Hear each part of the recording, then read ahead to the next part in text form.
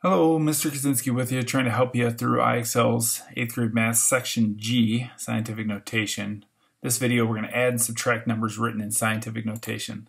They start off pretty simple if you understand the concept, and they get a little bit tougher. So these are both in terms of 10 to the third. So 10 to the third is about 1,000. So using estimation, this is 6,000 minus a little bit more than 2,000. All right. But we're definitely going to end up with a number in the thousands. All right. 6 minus 2.59, that's 3.41. And that's our answer. 3.41 times 10 to the third. All right. And again on this one, 10 to the fourth, 10 to the fourth. I think we're going to end up with a number in the 10 to the fourth. If not 10 to the fifth or 10 to the third. It's going to be close. It's definitely not going to be times 10 to the 8th. All right, 6 plus 2 is 8. 8 times 10 to the 4th.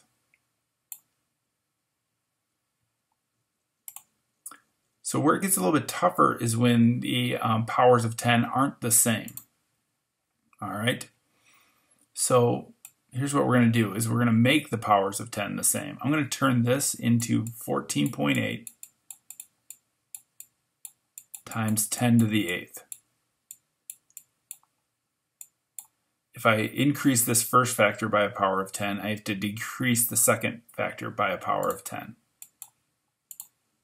All right, and from that I'll subtract this, 9.37 times 10 to the 8th. So now we've got 10 to the 8th and 10 to the 8th. What's 14.8 minus 9.37? 14.8 minus 9.37 is 5.43. So 5.43 times 10 to the 8th, there's our answer. These have the exponents that are 2 away from each other. So there's different ways we could do this. I think I'm going to take this one.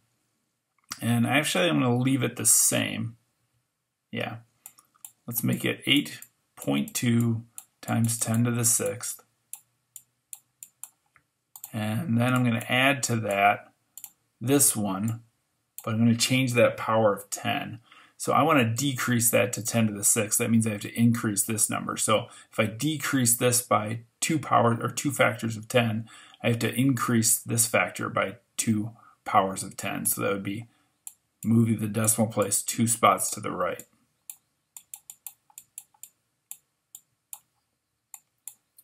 Again, if you multiply this by 100, you have to divide the 10 to the 8th by 100. That's what I did. All right, so now we have the same power of 10. What about this? 8.2 plus 962.2. That's 970.4. I can already see where my answer is. The only place I see that 9704 is right there. So that would be times 10 to the 6th. If I actually put this back into, if I divided this number by, or into scientific notation, divide it by 10 a couple times, I'd have to multiply this by 10 a couple times to kind of even it all out. And there it is right there. Let's do one more like that. Again, I think I'll leave this number alone. 2 times 10 to the 5th.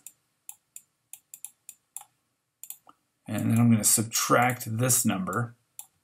All right, I want to get that up to 10 to the 5th. I'm going to multiply that 10 to the 3rd by 10 a couple times. That means I have to take this 0.8 or this 8.3 and divide it by 10 a couple times. So divide that by 10 a couple times. Multiply the 10 to the 3rd by 10 a couple times. We get that. Now we have the same power of 10. We just have to do 2 minus 0.83. Or 0.083 rather. That's 1.917 times 10 to the 5th. And there it is. 1.917 times 10 to the 5th. All right, a little tricky. Sometimes when you gotta convert the forms, but that's adding and subtracting numbers written in scientific notation. Good luck.